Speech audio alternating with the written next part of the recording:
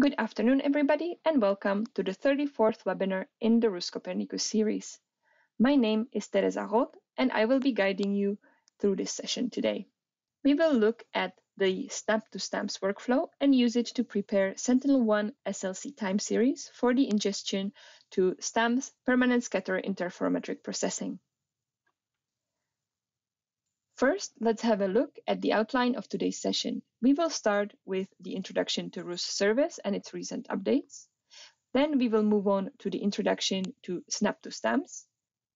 Then the study area and data used for this exercise. And finally, Sentinel-1, which is the sensor that we will be using. Afterwards, we will finally move to the RUS virtual machine for the exercise practical session. And the webinar will be concluded by a Q&A session at the end, which will last for approximately 30 minutes. The entire webinar is being recorded and will be available soon on YouTube and also on the rustraining.eu, where you can also find, in addition to the video, a Q&A session summary, as the Q&A is not being recorded. Now for the introduction to RUS service. As you may already know, RUS stands for Research and User Support for Sentinel Core Products, and it is a project funded by the European Commission and managed by the European Space Agency. Its main aim is to provide free and open scalable platform in the form of virtual machines, pre-installed with open source toolboxes, such as, for example, SNAP, QGIS, and development environments such as R or Python, and many others. In addition to the virtual machine, RUS also provides a specialized remote sensing help desk, which can help you with any queries regarding which data to use for what application, and so on.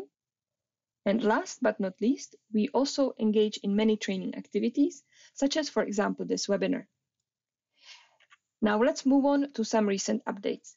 As of September 2020, the RUS project is running in version 2.0, which includes some updates to the service. From now on, the support will be provided in two categories. The first category are the training activities, where we will continue to provide support to face-to-face trainings and virtual classrooms, then webinars and support to webinar replay, and finally, support to external training, organization, and operation. The second category are individual users and R&D projects. Now let's look at each category more in detail. For all the training activities, RUS virtual machines will still be provided to users as it has been in the past. Each face-to-face event will consist of approximately 20 participants, with each participant provided with a virtual machine to be able to repeat the exercise in real time. The type of the virtual machine will be dependent, as always, on the specific training needs of the particular session, and the VMs are available for 1 week with the possibility of extension of up to a month. And the ICT and EOS expert support will be also available to the participants for the duration of the VM. The monthly webinar sessions and associated PDF tutorials will also continue to be available to everybody via the RUS Copernicus portal and the RUS training portal. A limited number of VMs will be available for webinar replay for the maximum duration of 2 weeks. Finally, the support for externally organized trainings will be for maximum of 30 VMs, and the participants will benefit also from the support of the ICT team. Moving on to the individual users and R&D projects. While the standard RUS VMs as provided in the previous session of the RUS project will unfortunately be no longer available for individual and R&D projects, RUS Copernicus will still provide support to individual projects through a new solution with Docker container image containing a complete RUS virtual environment and all its tools, which will be provided upon request. The container can then be deployed on the user's own infrastructure, which can be cloud-based, either in-house or acquired from a commercial provider, but it can also be deployed on a laptop or PC. The ICT team will be available to guide users through the deployment procedure, and you can learn more about Docker on the webpage mentioned above. Finally, as you may already know, RUS service is based on 2 portals. The first portal is where you can request either a virtual machine or the Docker container, and you can also find all the information about the RUS service there. And then you can go to the RUS training portal, where you can find the information about RUS trainings, webinars, face-to-face events, and so on. And you can also apply to participate. Moreover, you can also register for our e-learning platform there. Finally, the RUS service also has a YouTube channel where you can find the latest videos and recordings of the webinars. Now let's move on to the introduction to the topic. So first, a few words about the persistent scatter interferometry. It is an advanced differential interferometric method, and it requires a large number of SAR scenes acquired over the same area. Typically, a minimum of 15 to 20 images is needed to perform a C-band PSI analysis. It is possible to use shorter datasets with X-band PSI due to higher resolution and shorter wavelength, for example. However, for example, for Sentinel-1, generally larger numbers of images are desirable. PSI is also so-called opportunistic method, which means that it is only possible if enough permanent scatterers are available in the study area. The PS density is usually low in vegetated, forested, and low reflectivity areas, for example, such as very smooth surfaces, and in steep terrains facing the radar sensor. Snow coverage, construction work, street repavement, and so on can cause complete or partial loss of permanent scatterers. By contrast, permanent scatterers are usually abundant on buildings, monuments, antennas, poles, conducts, and exposed rocks or outcrops, among others. The lack of permanent scatterers or low PS density over a given area can be mitigated by deploying various advanced methods, one of which is, for example, the method proposed by Andrew Hooper and others, which uses a novel PS selection using phase characteristics, which is suitable to find low amplitude natural targets with phase stability that cannot be identified by amplitude-based algorithms. This method is implemented in the Stanford method for persistent scatterers, or STAMPS, which is the tool that we are in this exercise aiming to prepare our data for. So the STAMPS is a software package that implements an INSAR persistent scatterer method, as well as small baselines method. And as I've mentioned, it's developed to work even in terrains devoid of man-made structures and or undergoing a non-steady deformation. Note that even though STAMPS is more or less open source, it is partly written in MATLAB and uses some built-in MATLAB functions, and therefore MATLAB license is necessary to run the processing. That said, it is still one of the most cost-efficient softwares out there to perform PSI, since commercial software is generally even more expensive. As mentioned in the beginning of this presentation, in this exercise and this training, we will not go into STAMPS processing. We will only look at the data preparation, since STAMPS is not a full-fledged SAR processing software, and it does not include tools, for example, for interferogram generation, and we do need to use a different software to pre-process the data before we could start the STAMPS processing. The data preparation for ingestion to STAMPS is quite demanding and requires many steps with large datasets. As of 2018, the SNAP Sentinel-1 toolbox also offers interferogram generation compatible with STAMPS for PSI processing. The SNAP2StaMPS is a Python workflow that has been developed by José Manuel Delgado Blasco and Mikhail Fumelis in collaboration with Professor Andrew Hooper, and it automates the preprocessing of Sentinel-1 SLC data and their preparation for ingestion to STAMPS. And as I mentioned already, it is based on the ESA Sentinel Application Platform, or SNAP, and the Sentinel-1 toolbox. The only requirements for running the tool is to have SNAP and Sentinel-1 toolbox installed. The SNAP2StaMPS workflow is compatible with version 6, and for version 7 and 8, there are some incompatibilities, but they can be overcome. Furthermore, it is also necessary to have Python 2.7 installed, as the tool, again, is incompatible with new versions of Python. And several specific Python modules are also necessary, as you see in the list. There is no specific hardware requirements, but note that Sentinel-1 data are quite large, and their processing requires significant resources. For example, the interferogram generation step, which is the most computationally demanding, will likely require a machine with minimum of 16 GB of RAM. With more resources available, the processing will of course run faster. However, with less resources, you might face possible failures. Now here are some additional sources where you can learn more about the PSI processing. For software, please have a look at the SNAP2StaMPS manual, the STAMPS manual, and then you can also download the STAMPS and SNAP2StaMPS software. Then for the PSI resources, of course, you can find a lot of information online, but I would recommend you to read the Persistent Scatter Interferometry Review by Crosetto et al. From 2016 at least. Then you can also find some tutorials. To name just few, you can have a look at the GIS blog by Matthias Schögel on using STAMPS for PSI analysis. It is a post series and it is very comprehensive. Then you can also have a look at an exercise done by Professor Andrew Hooper for the ESA land training course in 2015. Now to the study area and data.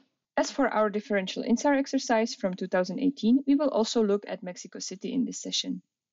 The city with its extreme subsidence is an ideal study case, and it has grown from 78 kilometers square to a metropolis about 100 times larger.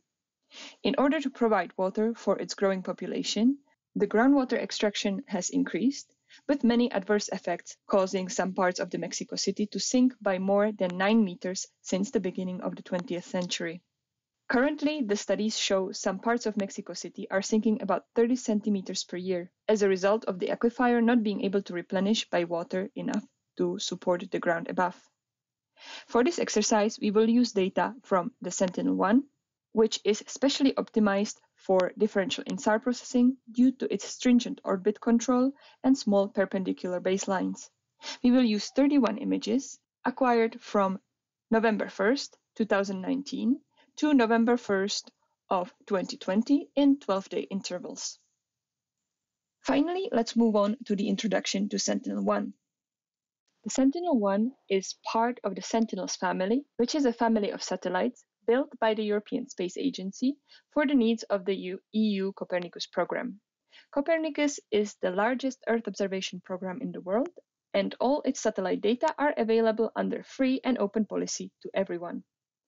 Once completed, this program will be formed by 6 constellations of 2 satellites each, with a range of technologies from SAR to multispectral imaging. Sentinel-1 is a satellite constellation which is formed by 2 identical satellites, A and B, which are placed in the same orbit 180 degrees apart. The constellation carries identical active C-band SAR sensor and allows a repeat frequency of 6 days over Europe, Mediterranean, northern coast of Africa, and parts of the Antarctic. The satellite acquires data in 4 modes, which are the strip map mode, the interferometric wide swath mode, the extra wide swath mode, and the wave mode. The interferometric wide swath mode is the default mode over land areas, and of course, as the name suggests, it is also the mode of choice for interferometric applications, and will be used also for today's exercise.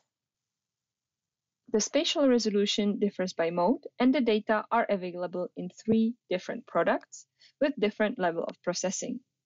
The single-look complex data, or SLC data, are the data of choice for interferometric processing.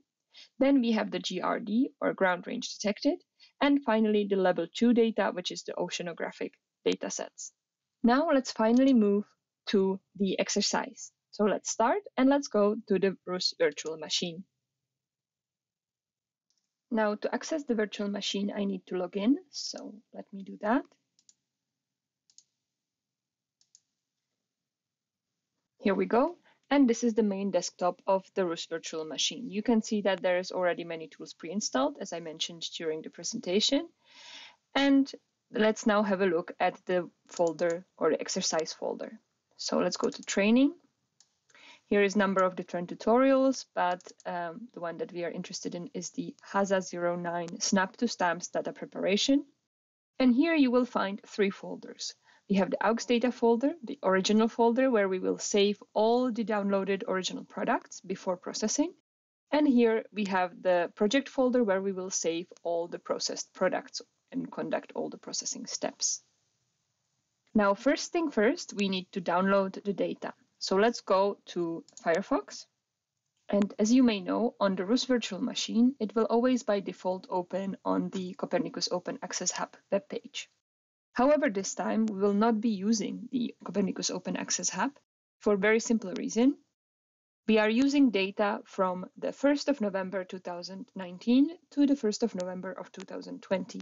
This means that some of the data or some of the products that we are using are more than a year old. And as you may know, products that are more than a year old are placed in the long-term archive on the Copernicus Open Access Hub. Unfortunately, the retrieval of the products from the long-term archive is not very straightforward. You can only request one product at a time, and then you have to wait for it to become available before you can download it, and of course before you can also retrieve another product. Since our time series consists of approximately 30 images, or specifically 31 images, this would take a very long time. We will therefore use the Alaska Satellite Facility. So let's go there. And the Alaska Satellite Facility holds the entire archive of the Sentinel-1 SLC products, and you can therefore download any products that you would like. Now, it has also more tools than just the simple data find or search and download. It has also, for example, tool for SAR processing. We will not be using that today. API data search and find. And then also this interferometry baseline tool, which allows you to check your selected master and choose appropriate slave images that you want to pair with your master based on the perpendicular and temporal baseline. We will not use either of those. We will just simply use the Vertex tool to download our data. So let's go there. And similarly as in the Copernicus Open Access Hub, you do need to create an account, and you do need to log in order to be able to download the data.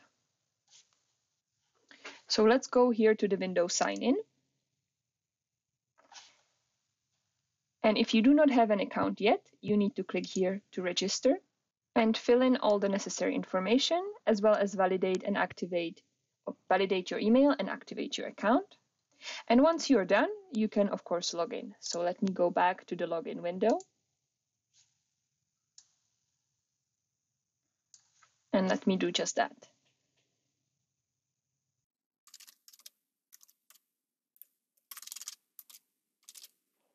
And then I click login.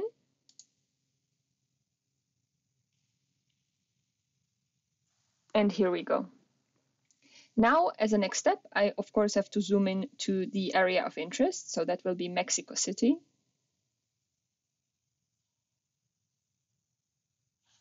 And I can also use this tool to move the map around.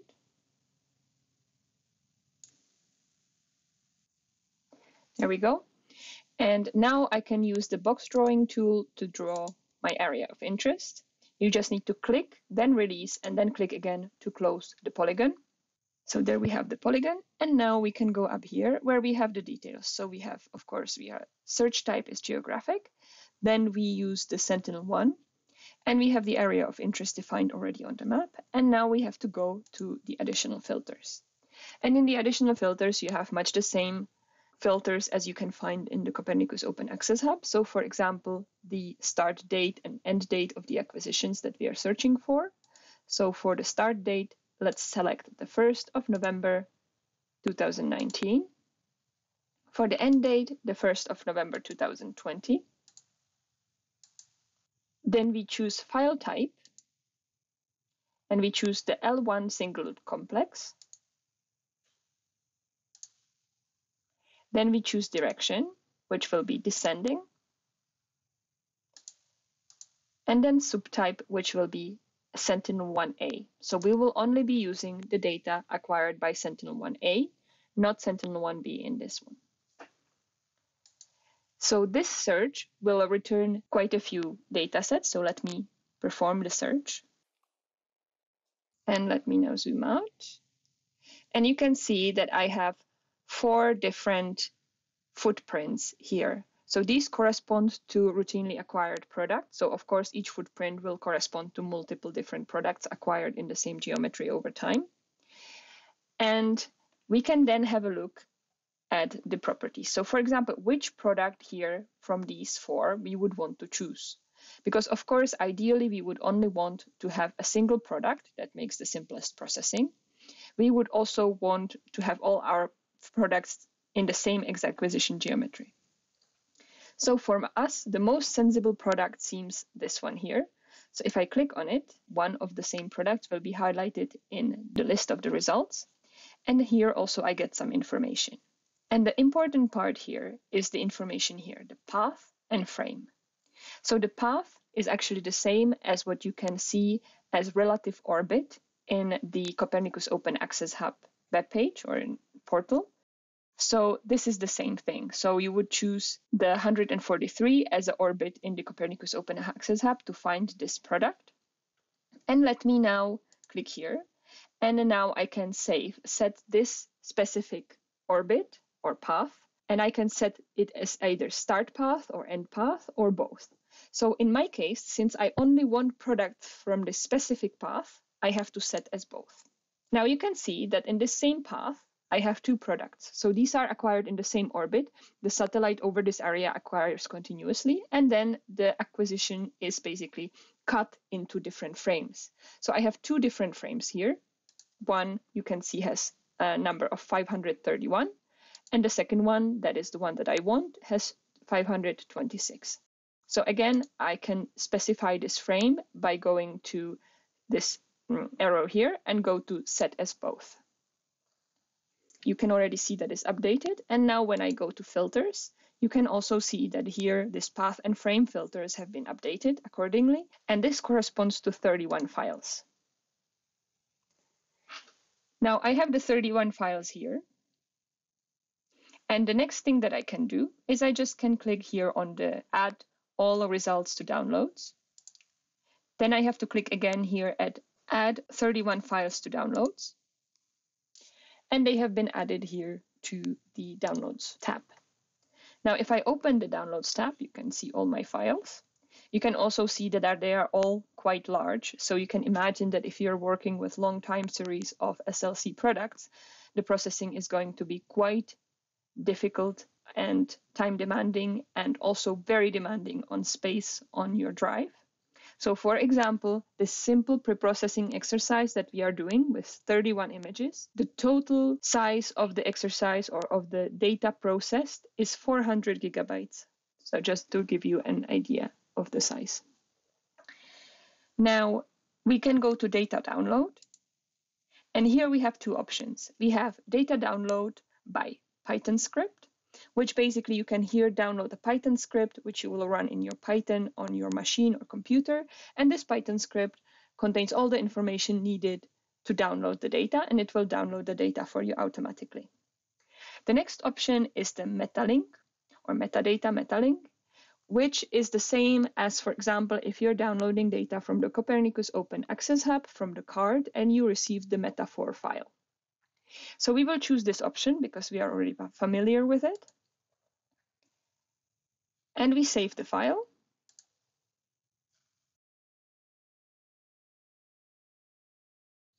Now I can click here to go to the folder where it has been downloaded. On the RUS virtual machines, this is by default the home RUS folder. And you can see the file here. Now the name is quite long, so let me just rename it to make it more simple. And I will rename it to MC_desk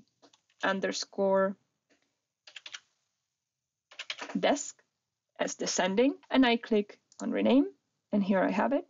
And I right click, I say copy it, and I copy it to my training folder, to my original folder here, where I want to download all the data.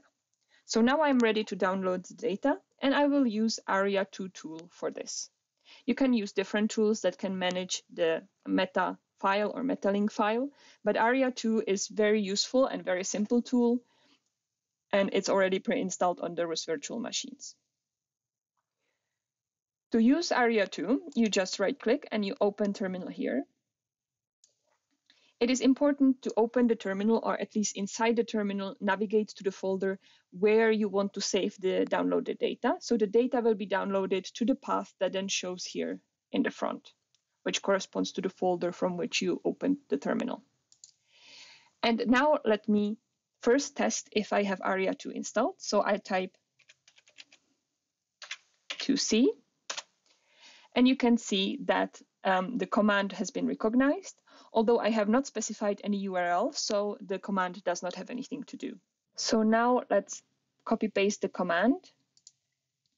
So here, this is the command that needs to be used to call the ARIA2C and feed it the metalink file in order to be able to download the products. So the parts of the command are ARIA2C. Then we have the --http-user, which is the username.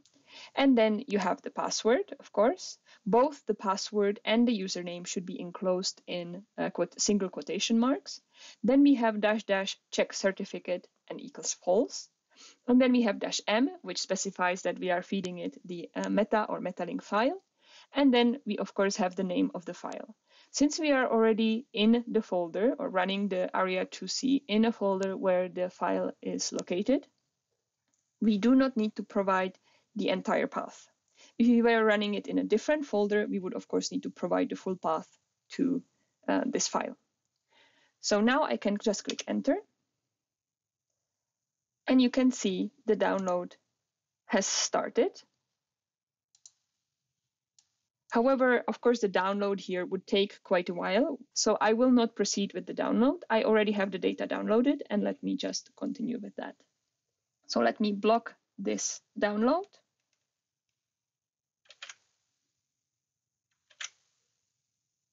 Here we go. And I just close the terminal. And let me just quickly update this folder. And here we go. So now this is my downloaded data. You can see that in the folder there is 32 items, so 31 files plus 1 metalink. And now let's proceed with the actual processing and preparation of this dataset for STAMPS ingestion. So let me minimize this and close the downloads basket.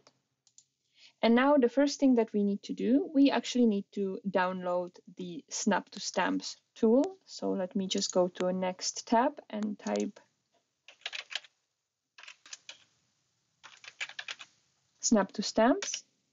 And the first link here is to the SNAP2StaMPS repository on GitHub. So let's go there. And we can right away use the download zip here to download the latest version. Okay. And again, here we have the SNAP2StaMPS master zip downloaded. So let's go to the folder, extract here, and now you can go inside. So there is no need to actually install this tool. You can just read the manual here. So you have the manual folder here, and then what you need is these two folders. So I would advise to take these two folders and copy them into your project folder. So let me go back here and I'll go to project and I paste them here. And now we have everything ready to start the processing. So we have the bin with the Python scripts here. And then we have the graphs, which are the graphs created in SNAP. And those are then updated and run by the Python scripts. So there's two other things we need to do.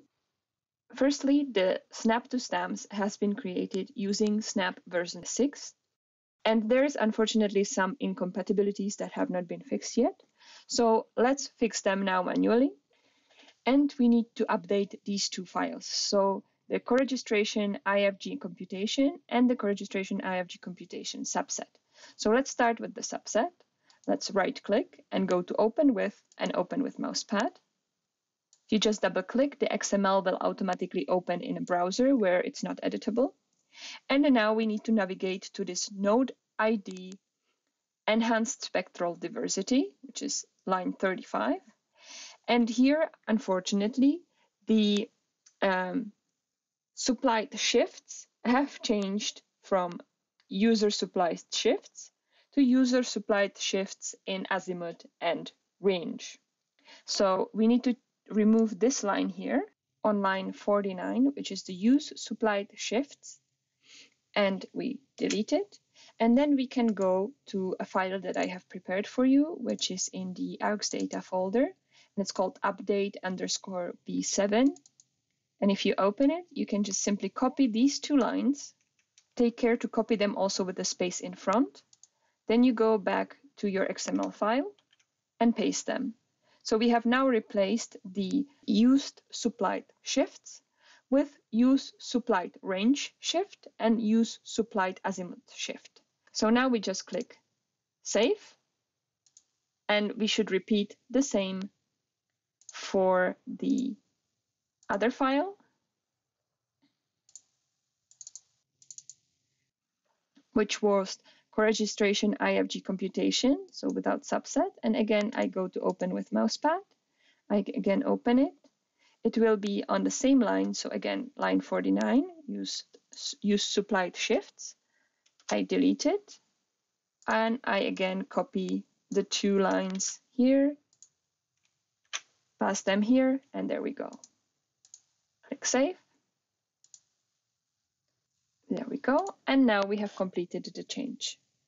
So this is a little bit confusing, I know, but basically there are certain parameters that each operator in SNAP recognizes, and it expects them in the graph file. If these are not the same, then of course the operator will fail. So this is why we needed to update manually, because this is not yet included in the SNAP2StaMPS workflow. Okay, and now let's close this window and let's have the first look on the data. Let's minimize also the browser window and let's open SNAP. Now, many of you will already be familiar with the SNAP interface, so let's just here click no. We do not want to run the update check right now. And here we have the Product Explorer window or tab. Below we have some other useful tabs such as navigation, color manipulation, and so on. I'll show you what these are for in a little bit. And let's now load the data. So let me click here on Open Product and navigate to the training folder and to our original data folder, and I can just select all the zip files that I have downloaded. They will not be loaded in order of acquisition time, but that's okay. I don't need to do that right now. The loading will also take a little while, so let's wait. Okay, and here we go, and I have 31 images here. And now let's have a look at the first image. In this case, it's from the 18th of November. And let's go to the bands folder and let's open the intensity IW interferometric wide swath 3 in VV polarization.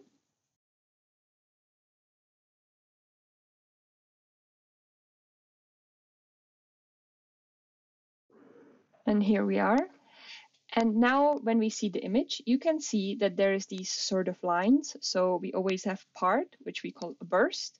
And we have several of them divided by this black pixels in between. So we have 1, 2, 3, 4, 5, 6, 7, 8, 9 bursts in this subswath.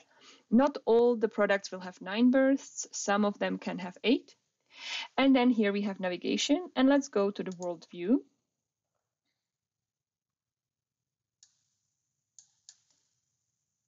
Let's find our images and zoom in. And here you can see, which is quite strange, that not all of our images have exactly the same footprint. So this is not because they have been acquired from a different geometry or path. So we have these that have the footprint more down, and then you have the ones that are cut here. This is also due to the fact that the frame has been cut in different location. The definition of frames can change in time, so this is one of the reasons.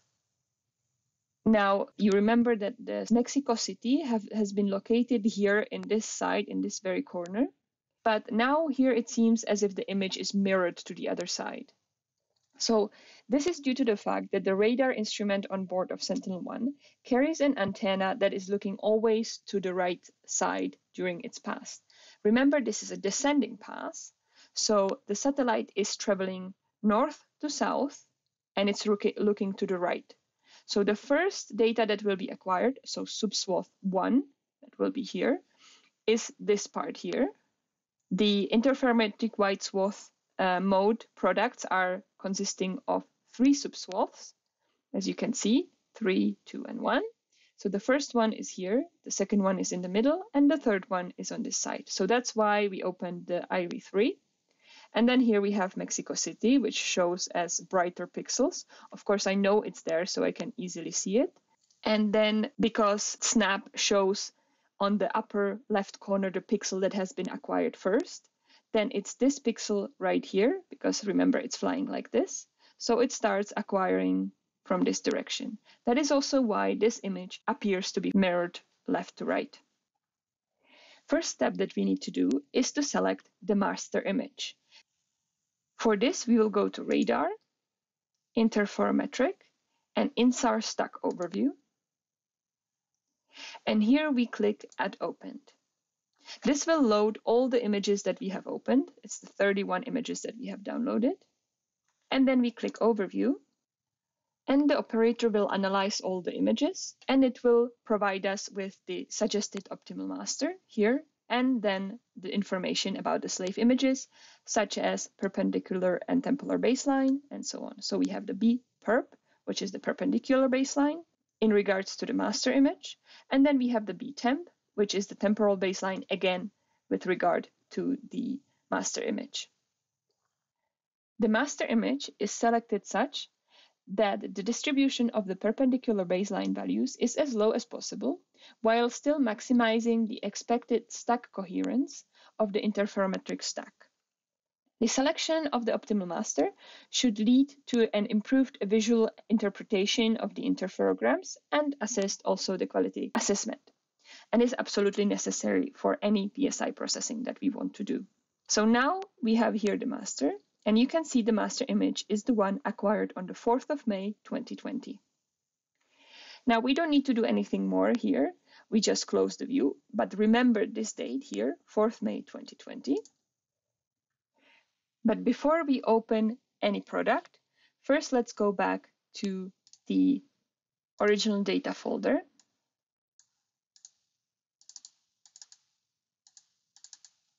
Let's create a new folder, which is going to be called master. Then let's find our master product, which remember is the one from the 4th of May. And let's move it into the master folder. Just check that is the correct one indeed. Then let's select all the slave products. Let's go to Cut, and let's paste them into the project folder, into a new folder called Slaves. Be careful, because this folder has to be named exactly as this, because it is automatically accessed by the next steps, so by the automated SNAP-to-StaMPS processing. And if you name it any different, it will not be able to find it. It also has to be located in the projects folder. So now we have the slaves folder, which contains 30 items, so the 30 slave products. Now let's go back to Snap and open the single master product. We can just quickly see the product and open again the intensity band PV.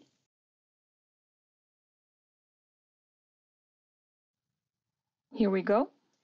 And here we can also see the 3 bursts that we will be using. So it's burst 7 to 9. Remember, the descending mode always numbers burst 1 from the top, while the ascending mode will have burst 1 at the bottom.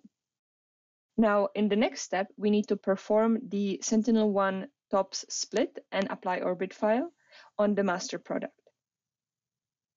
We will do it in a simple graph.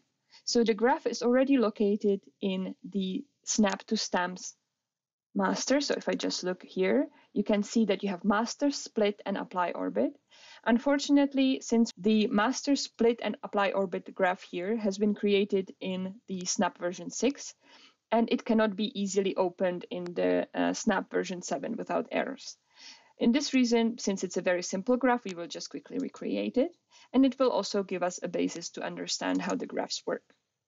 So let's go to Graph Builder. You can find it in Tools, Graph Builder. And when you open it, it originally has 2 operators, read and write. In the read, there is automatically loaded the master product here. And then we right-click, add, radar, and apply orbit file. So this is how we can simply add a operator into our graph, and we simply drag and connect an arrow from the read operator to the apply orbit operator. You can see that there's also a tab that appeared below, which corresponds to this new operator and all its parameters. The next operator that we need to apply is the split or TOPSAR split operator. So again, we go to radar and we go to Sentinel-1 TOPS and TOPSAR split. And we connect both. Now the arrow here under the graph has disappeared. We have a connected graph, which goes from the reading a product to writing an output product. So again, here in the read, there is already the master product loaded because that's the only one that we have loaded into Snap. Then I go to the write tab. Here I will leave the same name. I will just go and navigate to my project folder. So I go to shared, training folder, project. And here I will create a new folder named master again, but this time it is located in the project folder. It is really important to put all your processing and all the needed data into the project folder. It does not need to be named project, but it needs to be a single folder that holds all the needed data for the SNAP2StaMPS processing. Then we go to the apply orbit operator, which updates the orbit metadata present in the Sentinel-1 file, as these are generally not the most precise orbits that are only available 2 weeks after the acquisition, but the product as such is available much earlier with less precise orbits. So here we choose the orbit state vectors, the Sentinel precise, which is the most precise type of orbit, and it is, as I said, available only a couple of weeks after the acquisition. And next we go to the TOPSAR split operator tab. And the TOPSAR split needs to be applied in any interferometric processing, and this is due to the fact that most of the operators that we will be using later can only work with one subswath at a time. You can then merge them later. However, the processors do require the split product. Moreover, if you're looking at smaller areas, such for example here, we have our entire study area only in one subswath and only in 3 bursts. So we don't actually need to process the entire subswath, the 9 bursts. We only need to process 3. So here in the subswath, we choose subswath 3. We choose only single polarization, as for interferometric applications, you generally use the VB polarization. And then we choose bursts 7 to 9, so these here. And here you can see the final selected area if you zoom in to the product. You can see this is the 3 bursts that we have selected. This is not very good base map with very high resolution, but you can still sort of see the Mexico City here. And we can now save the graph if we wish to, or we can just simply click Run. This process is generally very quick. It is only one product, so it's very quick. It's already done, 4 seconds. And we can now close the graph window. And we can go to Product Explorer and see that we have new product here. If I open it, you can see we only have 1 subswath and 1 polarization. And if I click on the intensity IV3BB, you can see that this contains now only 3 bursts. And now we can close Snap and proceed with the SNAP2StaMPS automated processing. I will go back to my training folder, and I'll go to Project and Bin. And here you can find the project.conf file, which is the configuration file for the SNAP2StaMPS processing. So let me open it by just double-clicking. It will open in the mousepad or in any other text editor that you might have installed. And then here you can see that there's a number of parameters that I need to set in order to process the data automatically. So the first parameter here is the project folder, the graphs folder. Then I have the subswath that I want to select. Then I have the location of my master image, pre-processed master image. Then I have the area of interest. So in case the 3 bursts that I have selected in the split operator are still, the area is still too large, I can apply a further spatial subset here. And I need to provide, of course, the minimum longitude and latitude and maximum longitude and latitude. So it's a bounding box, basically. Then I need to provide a path to the GPT, which is the command line SNAP interface. And then I need to also provide the specification, how much resources should the process employ, so CPU and the size of the cache. So now let's start with the beginning. Let's start with the projects folder. And the projects folder, of course, corresponds to the project folder that we have saved in our training kit. So let me select the path. There we go. Then the graphs folder, that is this folder that contains the default SNAP2StaMPS graphs. So again, let me select the path and provide it here.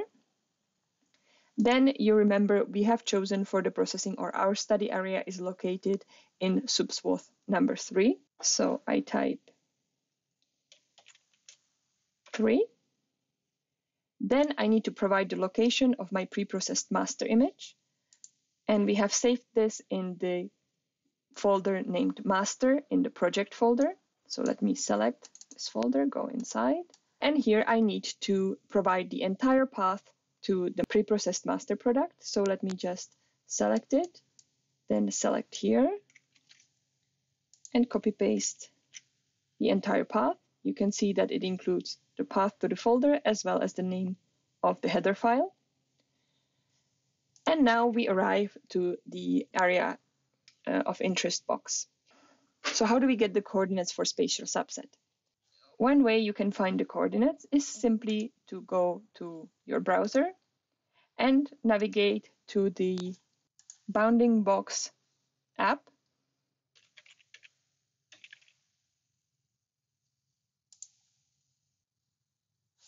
And here is the bounding box from Clockantech. So that one I find very useful. And you can just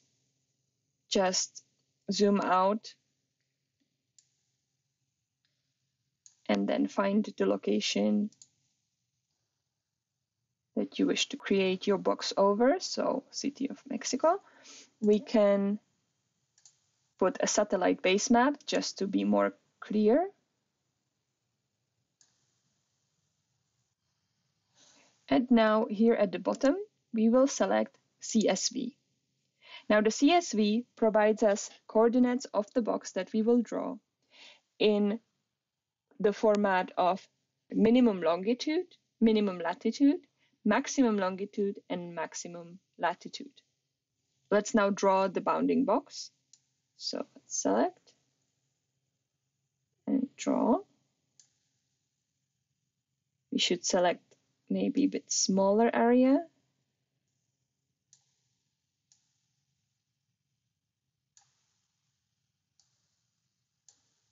And here we go. So this pretty much covers the center and some surroundings of the city. And here you see my coordinates. So I can copy paste those. And of course, in the proper way, I can copy paste them into the project configuration file. So let me copy paste, go to the project configuration file. And of course, the minimum longitude we passed here, minimum latitude,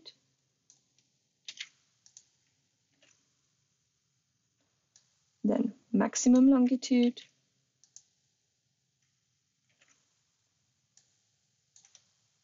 and maximum latitude, sorry.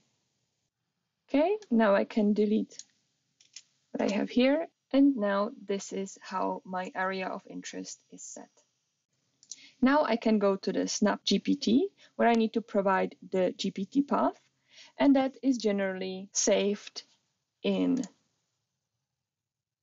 the file system, USR, local, and SNAP, and then bin, and here is the GPT. So let me select it.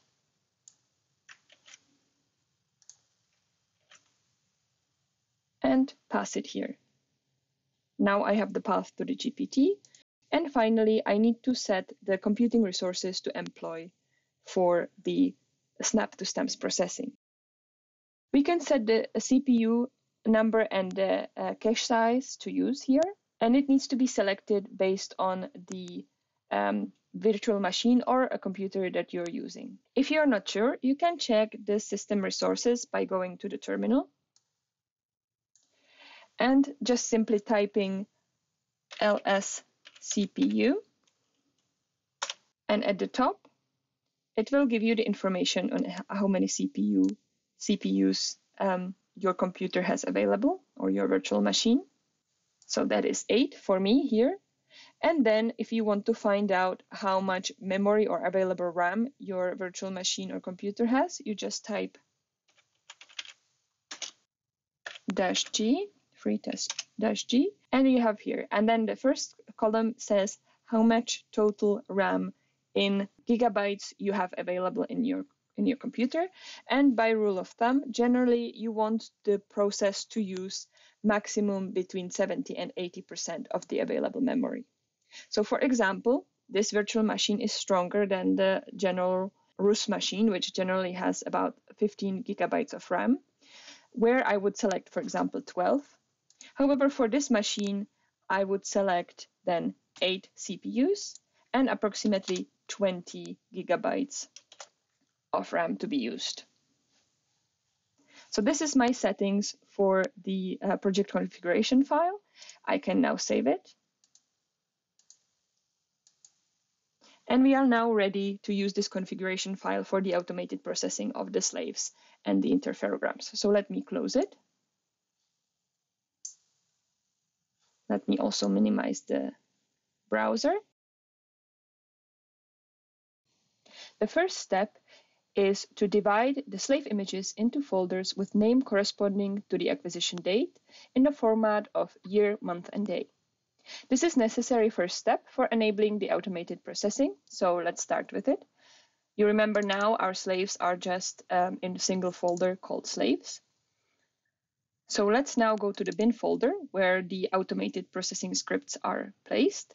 Right-click, go to Open Terminal here.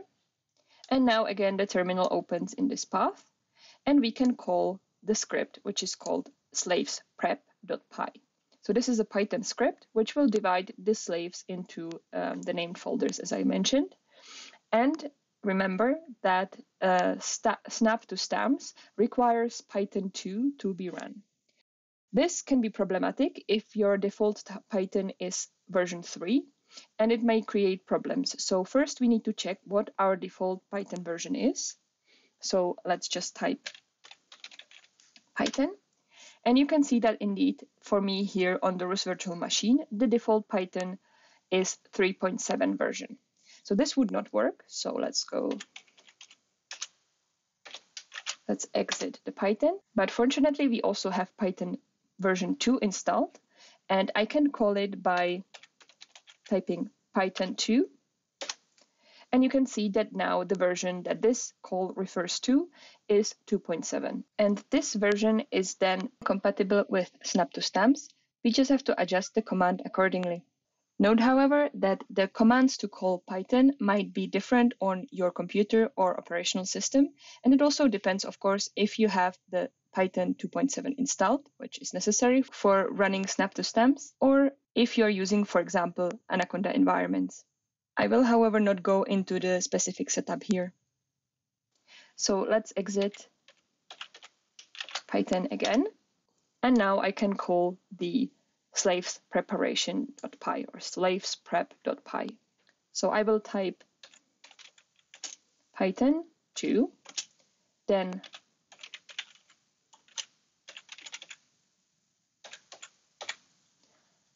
the name of the file. So let me move here so you can see both. So here, this is the script I'm calling. So I have Python 2 slaves prep.py. And then the input to this script is the configuration file we have set up in the previous step. So I write project.conf, which is the name of that file. And you can see it here. And now I can simply click Run. You see that this part of the processing is very quick. It's already done. And now if I go back to the project folder and I go to slaves, you can see that now my slave images are divided to folders by name. Each folder includes a single product, and the folder is named based on the acquisition date of the product. The next step is to proceed with the apply orbit and TOPSAR split of the slave images. So we need to pre-process them the same way as we have pre-processed the master image. But luckily in this way, we do not have to do it in the graphical interface anymore, and we can use the prepared graph, which is saved again in the graphs folder. And it's here, slave split and apply orbit.xml here. And we can call it by the splitting slaves.py script, which is again saved in the bin. So let's now go back to our terminal and type again Python 2 and then splitting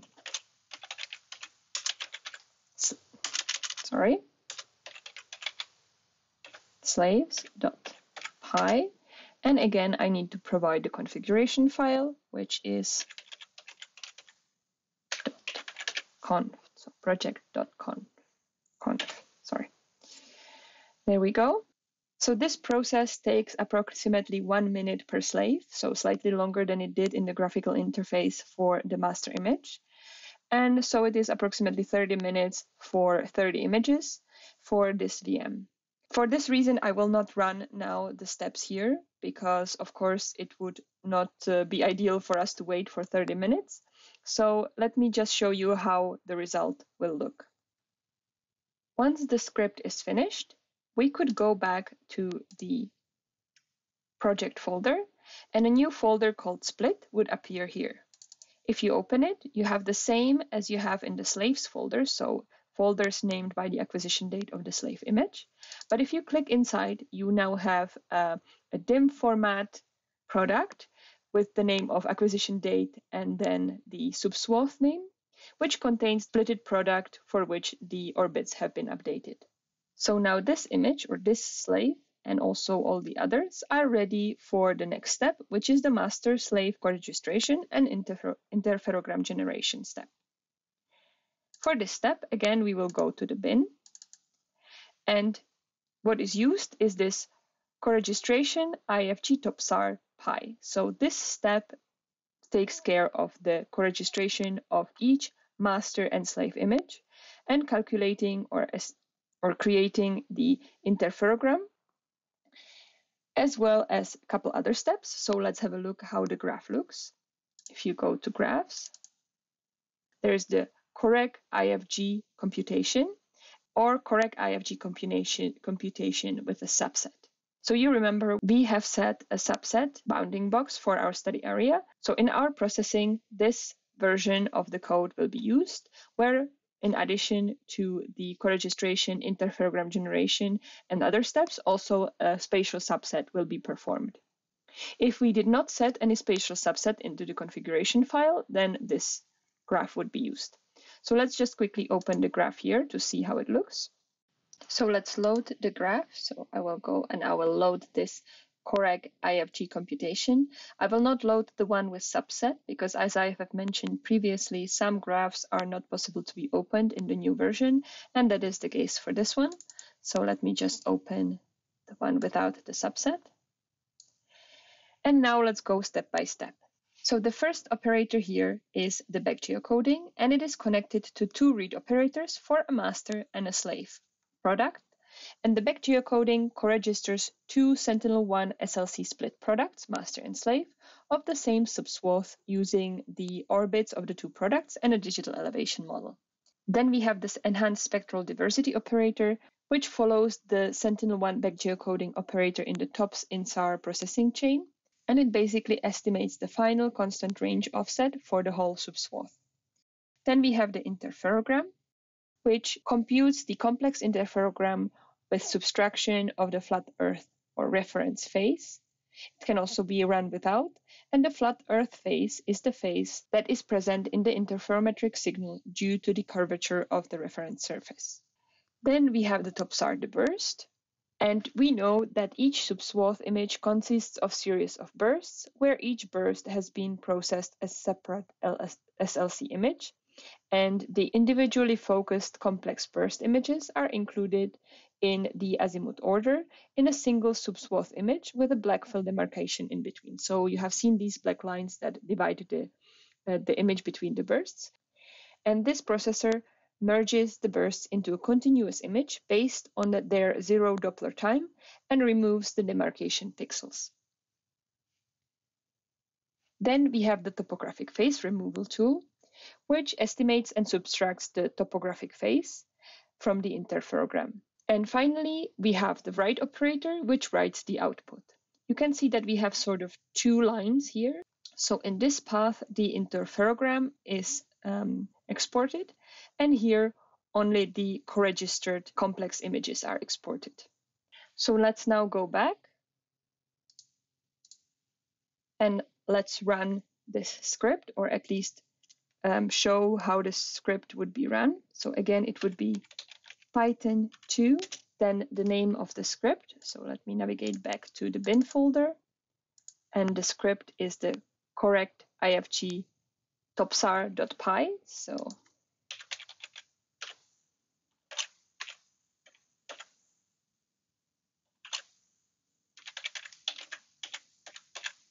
and again, I have to provide the project file.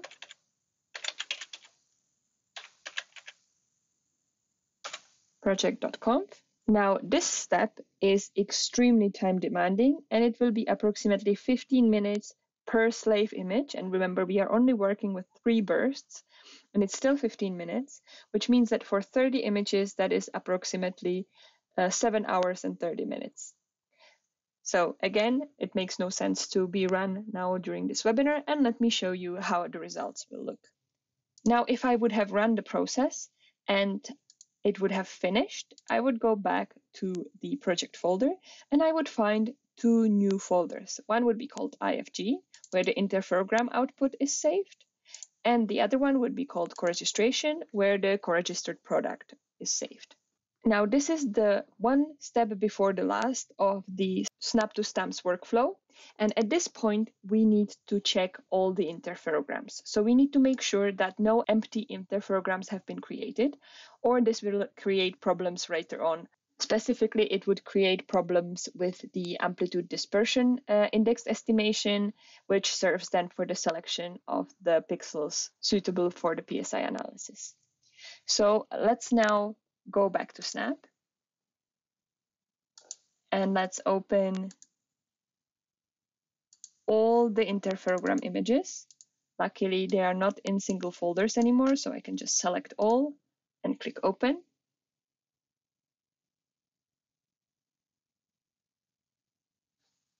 And now when all the images are open, we can just go one by one and open the phase IFG band for each product.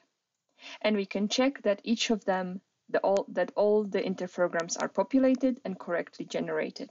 I will not show all the interferograms here. I will just show the first one. So for example, this one is an interferogram with the master, of course, the 4th of May 2020, and the slave is from the 6th of November 2019. So there's approximately 6 months in between them. And we can already see the fringes forming here where we expect the center of the city to be, and we can actually see them in the interferogram, even in the unfiltered interferogram already. Now, the last step of the automated workflow from SNAP to StaMPS is the StaMPS export. So the StaMPS export tool is included in SNAP already since a couple of years back, and you can find it when you go to interferometric and PSI SBAS. So here you have StaMPS export, but again, since we need to export our 30 co-registered images and interferograms, we will not use this single tool here, and instead we will use the script already prepared in the workflow. So let me minimize the window here. And let's go back to bin, and it will be the stamps export.py here. If I open the corresponding graph, then I go to graph builder again, load, and then here I have the export.xml, and you can see it's two read operators for the interferogram and for the co-registered product, and then stamps export. So let me close. And if I go back to the bin file and to the terminal, I will use again the same call. So let me just go backwards here, and I use Python 2 and underscore export.py, and I would again click run. So it's Python 2 stamps export.py project here, project.conf, of course. And I would click run, and I would have the products exported. Again, this step is quite time demanding and requires about 12 minutes per image or per product, which then comes for 30 products to approximately 6 hours. So again, I will not show it here, but I will show you how the result will look. So let's go back to the project folder.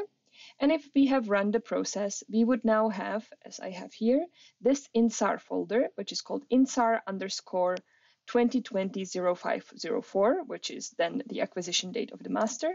And if I open it, I have 4 folders there, which are the DEM, diff0, geo, and RSLC.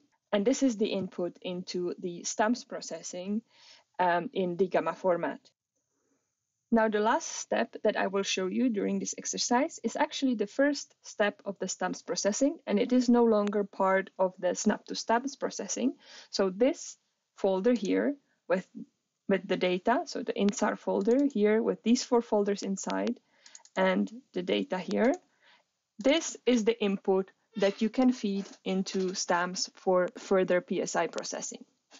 Now, the first step of the stamps processing does not actually require MATLAB to be installed, so we can perform it even on this machine, and therefore I can show it to you as well. I have, of course, STAMPS installed with all its corresponding packages and dependencies. So the final step before we ingest the data to STAMPS for PSI processing is the estimation of the amplitude dispersion index. So the DA is a value that describes the amplitude stability, which is then used to pre-select the pixels and therefore reduces the number of pixels for the phase analysis. Generally, the recommended range for DA is 0.4 to 0.42. The higher the threshold, the more pixels will be then selected for phase analysis and the longer it will take.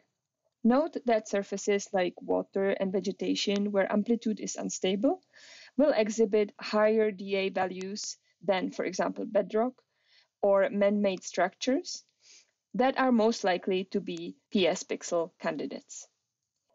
As mentioned before, this script is included in STAMPS but does not actually require MATLAB license. So to run the script, let me just open a clean terminal. I will open terminal here in the insar folder, so the new folder that we have created with the stamps export, and I will click open terminal here. And the script is called mtprep snap.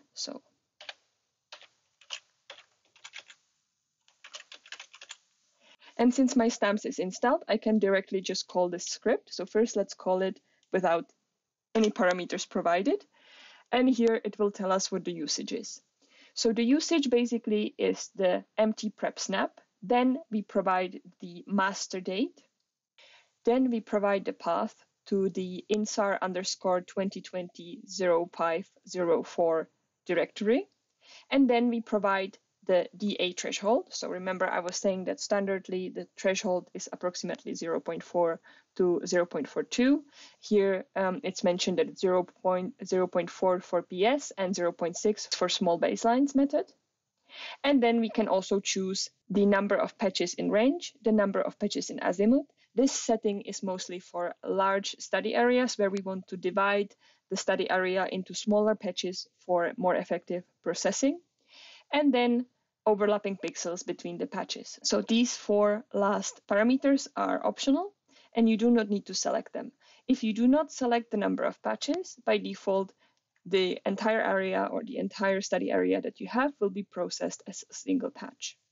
Okay, so now let's call the script. So it will be empty prep snap, then 2020 0504, and then I need the link to this folder, so I can simply drag it into my terminal. Here I have it. And then I will choose threshold of 0.4. I will not set any other parameters. My study area is small enough to be processed in a single patch.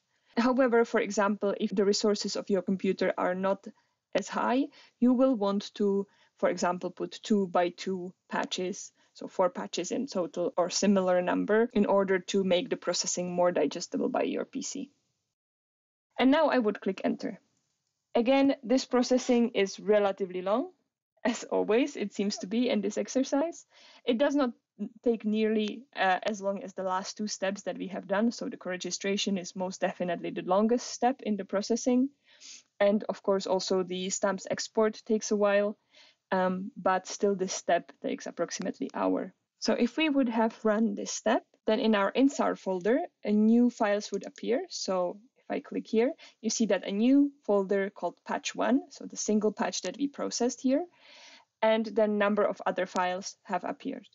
Now this entire folder is now ready to be ingested by MATLAB to STAMPS, and you can proceed, if you have MATLAB license, into PSI processing. I will not go into the specifics of PSI processing here in this webinar, as it would give for another very long session, but hopefully you can look forward to a training session or a webinar on PSI processing sometimes during next year. Now, this is the end of this exercise session. I hope you have enjoyed it, and I hope that the information was useful to you. I realize that unlike for the other webinar sessions that we usually have, here we do not have any visualized output. We only have a folder that is then ready for future processing, and we do not have the final product available in this webinar. But still, I hope that it was useful to see how the preprocessing using the SNAP to STAMPS toolbox works, and how to prepare the data for the ingestions to STAMPS. For STAMPS and SNAP to STAMPS as well, there is quite a lot of resources available online. I would recommend, for example, the GIS blog, as I've mentioned already during the presentation, which gives the exact steps to follow for PSI processing. Now let me close the virtual machine and move back to the presentation for your questions. If you have not posted any questions yet, please do so now, and I will connect back in a couple seconds when I read through them.